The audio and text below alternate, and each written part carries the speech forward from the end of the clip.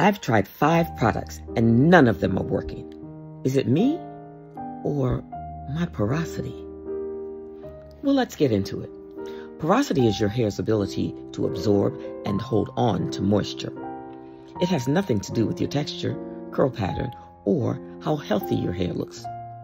It's all about your cuticle layer, that outer shell of each strand. Low porosity hair has a tightly closed cuticle.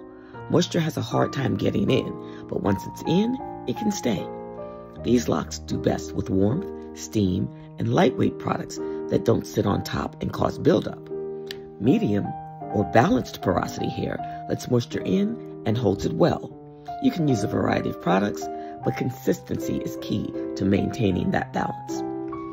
High porosity hair has a raised or damaged cuticle, sometimes from genetics, but frequently from heat or chemicals. Moisture gets in, but slips out just as fast. These strands crave hydration, gentle products, and sealing techniques to lock moisture in without buildup. Porosity is personal.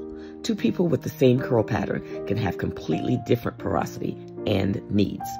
So when you know your porosity, you can build a regimen that actually works for your hair and keeps your locks healthy from the inside out.